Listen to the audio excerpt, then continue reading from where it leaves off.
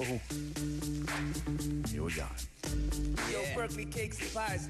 Let's kick it. Ice, Vovo. All right. Arnott's have taken the ice Vovo and they've made it smaller, they've made it flatter, there's not as much marshmallow, there's hardly any jam. It's not what it used to be. And we were lamenting that fact earlier this morning. But then I remembered about a little secret hidden gem in the Illawarra I've forgotten all about. And that is the giant ice Vovos from Berkeley Cakes and Pies. Now, these are the opposite. These are ice Vovos on steroids. Damien's never heard about them. He's never had them. But he said that the Irish version of this is one of his favourite biscuits of all time. That's right. So I've got you some from Lisa. Thanks, right. Andy, for running across to grab them. And here they are. Well, look, I can tell you straight off, these are big. Oh, yeah. These are big. Now, like Arnott's, you know, anyone who's moaned about Arnott's, get the Berkeley Cakes and Pies because this is the real deal.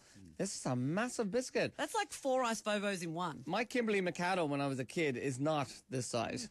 It was like a quarter of this. And everything was bigger when you were a kid. Oh, they smell good. I know. So because you said you could smash half a dozen, you can smash that packet of 4 ice Vovos. I cannot smash a packet of 4 of these things. They're massive. Lisa and Al at Berkeley Cakes and Pies are all about portion control. So in that packet right there is what they call a serve. Yes. That's a serve. There's no way For I a could family get... of 4. Yeah, there's no... But I tell you what, I'm going to smash this one. And let's Go, put it... have a Let's taste. put it to the test. Okay? Tell me what you think. Oh, it's like reliving my youth. Is it? No, it really is. Delicious. Delicious. This is a... All right. No, that's dangerous. Arnott's Vovos can go get stuffed. Yeah, no. All right. Yeah. You're having a patch on this.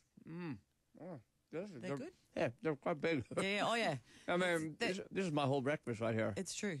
The good thing about those is I do love it because if I go and pick up a 4-pack on the way home, then I can just give one to each of my children and they only need one.